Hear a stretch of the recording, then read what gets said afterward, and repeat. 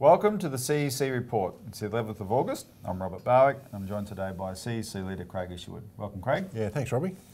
In this week's CEC report, the economic crisis is about more than your investments. And behind Commonwealth's money laundering, banks are addicted to global drug profits. Craig, before we begin, I just want to make a comment about the North Korea issue, which is blowing up. It seems very terrifying at the moment.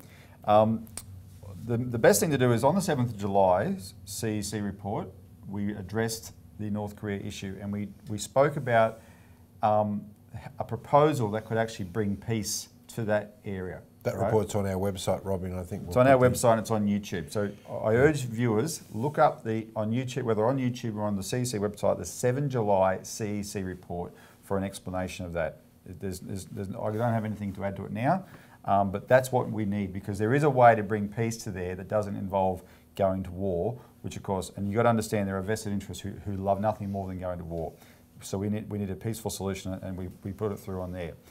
So I'll just leave that at that. Let's start now on today's show. So the financial crisis is about more than your investments. And Craig, for the last number of weeks, actually, we've been on this theme a lot because, as we said in our Alert Service magazine this week, every new report that comes out about the property bubble in Australia is bad news. Right? Something new is coming out, 2 or 3 times a week, showing signs that this thing is heading for a crash. Right? So I'll just cite some of the latest ones. Mortgage delinquencies are up. Now, overall, the numbers are still relatively low. They haven't hit 1% yet, but the rise is sharp. When you have mortgage insurers reporting this, and they're actually announcing losses because they've suddenly had to start paying out more and more insurance claims on delinquent mortgages and bigger amounts of money as well. And this is a phenomenon in Australia. We put out a press release on this week that people can look at on our website. The key thing about where these delinquencies are rising though, Craig, the fastest, it's in the areas where real unemployment is shooting up. So it's in the mining areas of Queensland and Western Australia, but what really got my attention, it's in the manufacturing areas of Victoria, i.e. around Broadmeadows here where the Ford factory was shut down. And what people have to bear in mind is that that's one factory. We're going to lose Holden and Toyota in October. Right, and there's many thousands more workers there, and it's almost, by some reports, it's 12 to 1 for the number of workers in the supply industry whose jobs are going to be lost for everyone in a factory, right? Mm-hmm. So and those people, if they've got mortgages, they're not going to be able to pay them, and this is at record low rates. So this is a significant issue. The other thing that's come out is losses are mounting on house sales Australia-wide. Now, it's something like 7% of people in Australia who sell their homes are currently selling at a loss, 7%. And I found that to be already quite high. In Western Australia, though, 20% of people who own homes who are selling them at the moment are selling at a loss. 45% of investors in rural WA are selling their homes at a loss. And the biggest part of this is investors, actually. Australia-wide, it's a bigger percentage of selling at a loss than just homeowners. Investors are such a big part of the property market, Craig. They're only there for the capital gain.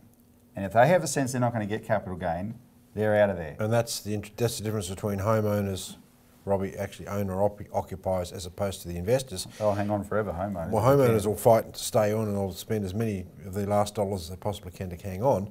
Whereas investors, as soon as they see there's nothing in this, they'll put the properties on the market. And when you have that as a phenomenon across the country, that's when the prices really rapidly start to fall. You can get a stampede. Exactly, and I mean that's what we're heading towards with, with the collapse for the prices. I mean, you're seeing properties like in Broome and far Port Hedland that were selling for $800,000-900,000 3 years ago, and now they can't sell for $300,000. Yep. Whole areas of the rural sector, like in Moranbah, Queensland, around the coalfields, whole towns, as I think was reported on 60 Minutes, properties that are basically unsaleable. And that's what happens when unemployment rises, right? And that's why this unemployment question in Australia is a big deal, because There's another report that's come out that we haven't reported anywhere yet. It'll be in our publication next week, which is very significant.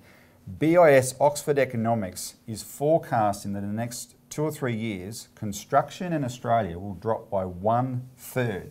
And they base that forecast on the fact that currently Australia has been building more than 230,000 homes per year. However, the real demand for homes, i.e. the actual population increase, people wanting a home, is only about 184,000 homes per year. So we've been building at a rate far above the real demand, and that can't continue, they make the point. And so they're forecasting a 1/3 drop. But the problem is, that Craig, under the way our economy has been distorted, finance is the biggest sector of the Australian economy now. Construction is the second biggest sector. So when they say something like, oh yeah, you're going to lose 1/3 of construction, that's a huge number of jobs that are going to be lost in construction. That's going to add to these car factory jobs and manufacturing, general manufacturing jobs that are going in the cities where the bubble is. Also, Robbie, when you're talking about construction jobs, you're talking about electricians, plumbers, carpenters, builders. So what happens is you have a flood of people coming in to that trade sector. So previously when, tradies and so forth were earning reasonable incomes and sometimes high incomes, you're going to see many, many tradies now having to struggle to get jobs, to get work. Now, across the general economy, not just in the construction industry. Because it's like the mining bubble, like when it was high. It should never have been, construction should never have got this big. That's what a bubble does, it distorts the economy. So everyone piles into one area and all the people working there think, oh, we're set. But if it's based on a bubble, you're not set, and it can just go like that. I can see, Robbie, I mean, you get about 1 fridge magnet a year in your letterbox for plumbers, right? Well, I can see we're getting about 10 very shortly because people are going to be seeking out that sort of work. Well, they were previously employed in the construction sector building new homes. I shouldn't laugh, but that was a funny way of putting it. We'll keep a fridge market measure of the economy, fridge magnet marker of the economy going. The electricians, plumbers, those sort of people. All right, so Craig, but I want to talk about this slightly differently today than what we usually do, because it's not, there's something that viewers need to think about when it comes to the financial system. Just to make a point before we get there though, as we emphasise in our proposal for a Glass-Steagall separation of Australia's banking system that we have prepared for the Australian Parliament, and we'll talk about that more in a sec, the equation is simple. When the property market goes, the property bubble goes, the banks go with it. It will smash Australia's banks because they are worse, they are more addicted to property than Ireland's were, than Spain's were, than Britain's were, than America's were. Our banks are more addicted, and those banks in those countries were all smashed when their property bubbles burst. Ours is a goner. So that's what people have to understand. But what happens is when we warn people about this, the first question naturally is, what can I do about my money? Right? Now, that's a natural question, and everyone would have that at the forefront of their mind. What can we do about our money? It misses a fundamental issue, though, that this crisis is it's not about investments. There's a financial crash that's going to come that's hurting your investments. The economic crisis is already here. And I'll give you an example. High property prices. What's the problem with high property prices? Because they might crash? No, because they distort the economy already. People shouldn't pay this much for housing. Housing is shelter. It's a necessity. You've got to live in it. What's the problem? Our whole financial system, Craig, is geared to do things already that are just robbing people blind. It's looting people. We've got speculators in the energy markets, and consequently we pay sky-high energy. We've got governments that think their job is to provide infrastructure opportunities for investors instead of providing infrastructure for its own sake, right? And therefore we don't have enough infrastructure and our economy suffers as a result of that. We are already in an economic crisis. That's why a financial crash is going to happen. Fixing this problem is about fundamentally fixing the economy. So what would you like to say about that side of it? Well, Robbie, I think King O'Malley, the founder of the Commonwealth Bank, the original Commonwealth Bank, not this thing that we've got now, he used to refer to this idea of fog wealth, right? And I'll quote what he said as a counterposition to this. He said, permanent wealth is produced by the slow process of industry combined with skill and manipulation of capital. Fog wealth is produced by the rapid process of placing one piece of paper in the possession of a bank as a collateral security for 2 more pieces of paper. Some of the enormous quantity of fog wealth which is being created will sooner or later collapse. So this is what he was talking about, and this is about 1905, before he established the Commonwealth Bank. He was talking about this.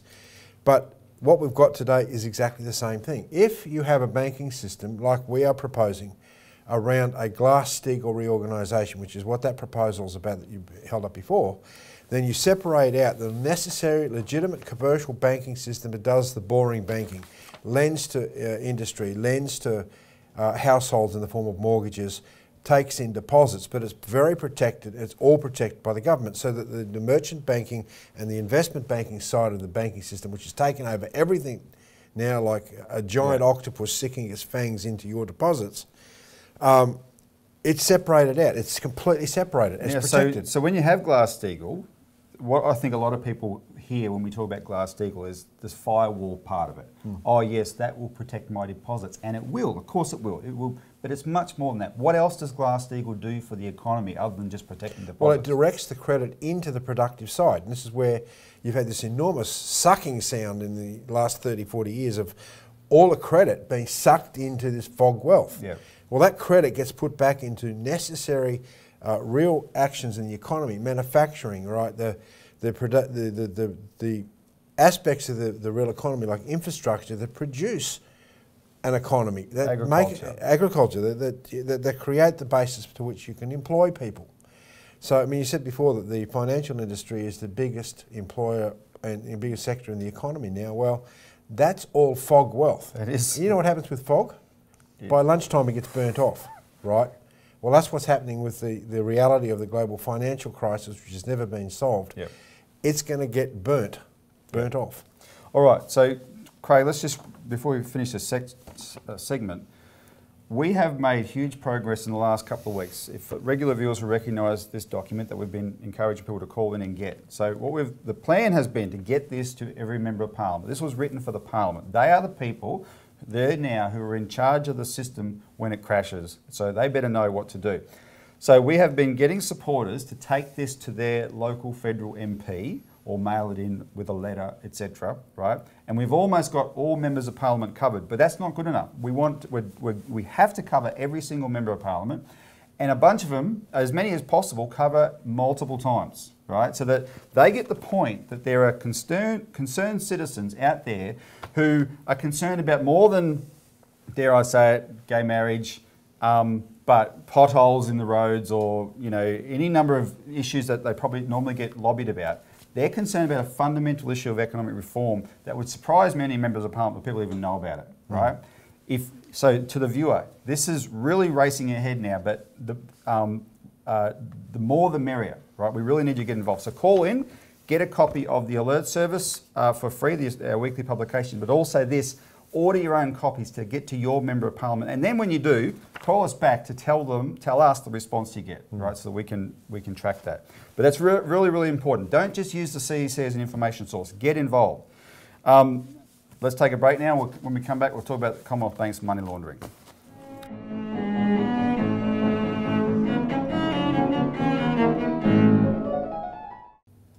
Welcome back to the CEC report. Behind Commbank's money laundering, banks are addicted to global drug profits. So, Craig, the big breaking story actually, which broke a week ago, is Commonwealth Bank and this money laundering scandal. AUSTRAC is called the Australian Transaction Report and Analysis Centre. It tracked the fact that this bank, the biggest in Australia, has committed 53,700 instances of serious and systemic non-compliance with anti-money laundering laws. Literally thousands of transactions through these intelligent deposit machines, right? So this is all great technology, it's all the robot stuff. Human beings don't have to be involved. Well, now you see a bit of a vested interest why banks might not want human beings involved, because they could play plausible denial. Gangsters would rock up to their ATMs, chuck in a wad of cash, within seconds it's deposited in bank accounts around the world, right? And voila, it's clean.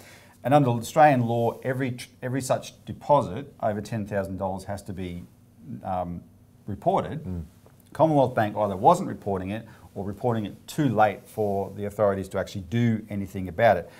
And what they know, there was literally thousands, I think there's something like $10 billion in total went through the machines this way before Commonwealth Bank put in proper processes that satisfied AUSTRAC.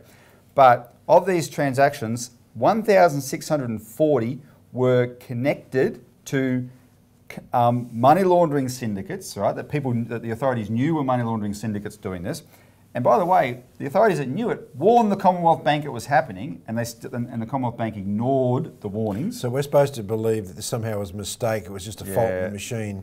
That they didn't realise this was going on. That's the nothing to see here. Sorry, nothing to see here. That's the the narrative that we're getting from the banks, that they're innocent of this, because there's enormous fines attached to this. Isn't there? Well, we'll get to that at the end.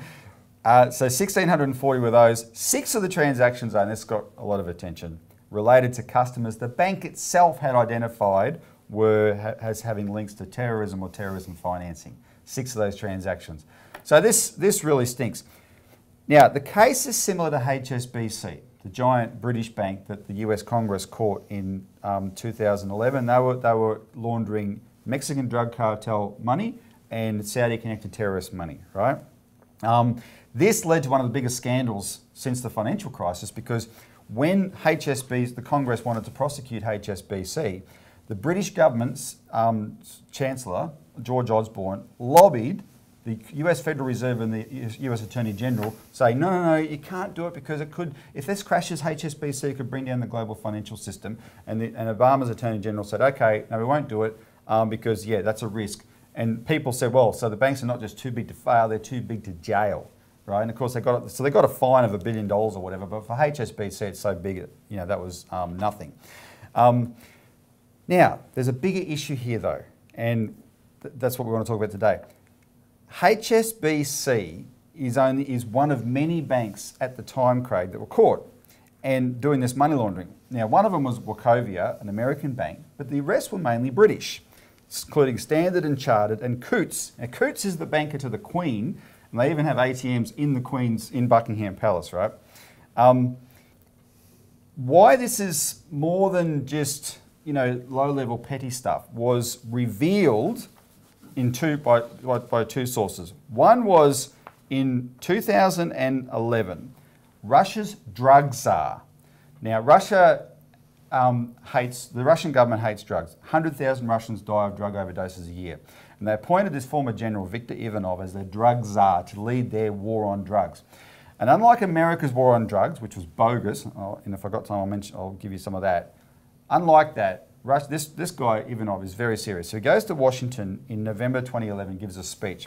And in that speech, he lays out the fact that the reason this is such an issue is because drugs are the biggest part of drugs rank alongside oil and gas in terms of size, of monetary size in the economy. That's how big drugs is. And the banks, the whole banking system is addicted to this money that comes from drugs. So let's take a break, and after the break, I'll go through the details of what he talked about.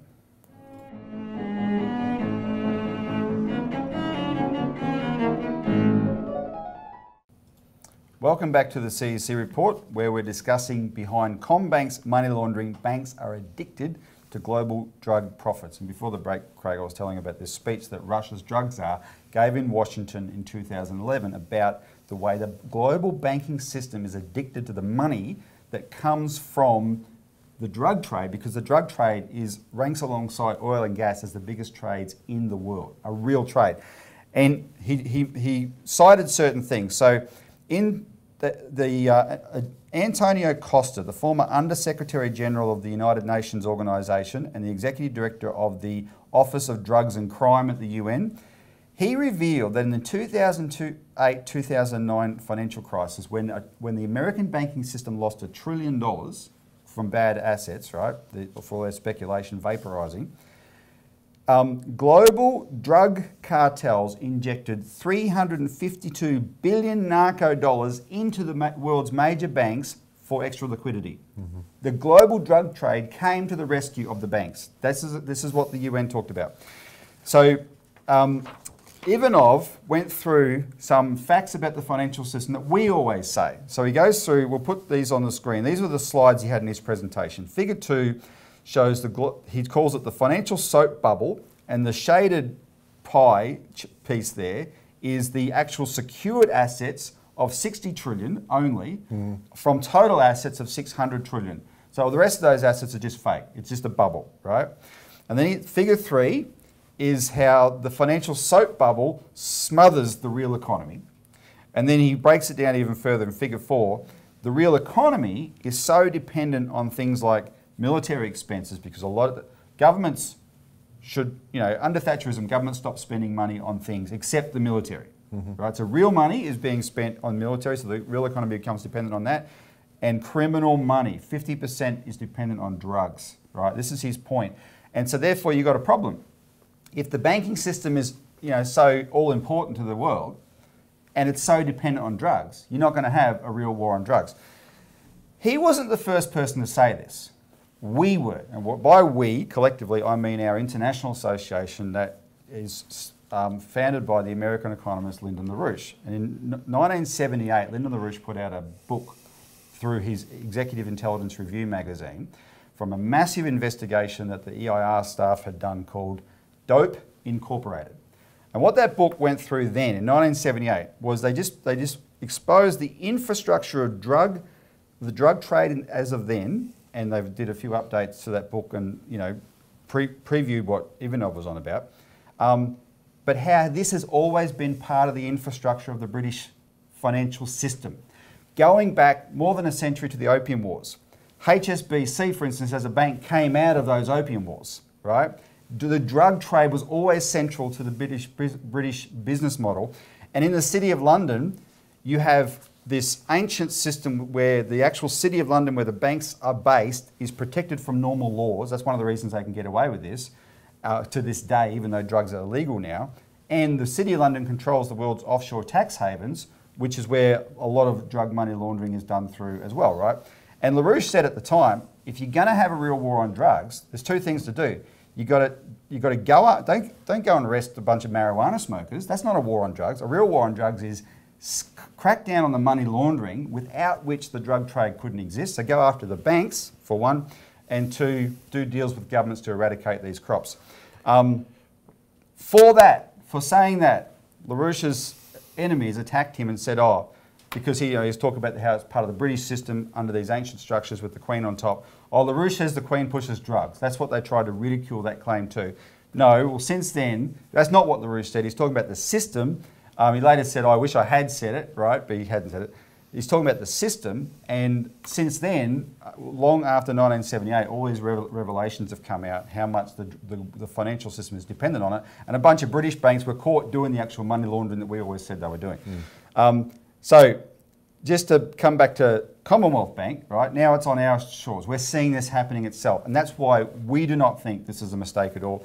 Craig, one humorous thing about Commonwealth Bank is if they had to pay the fines, it's $18 million per offence.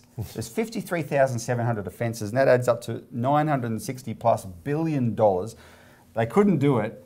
To do it, if they did get fined that level, they'd have to be nationalised. But then I thought, isn't that a good idea then? Let's turn it back to what it was actually in the beginning. And then, look, Robbie, you're not going to have to take on the drug cartels and their money laundering without having an alternative economic system, which means Glass-Steagall, national banking, credit issues through something like the Commonwealth Bank, and then large-scale infrastructure development. And incidentally, Victor Ivanov in his speech in 2011 said that same thing, we need a Glass-Steagall system. Call in for the Australian Alert Service where we'll lay this information out in that next week. But thanks, Craig. You're welcome. Run out of time. Thanks for tuning into the CEC report, and see you next week.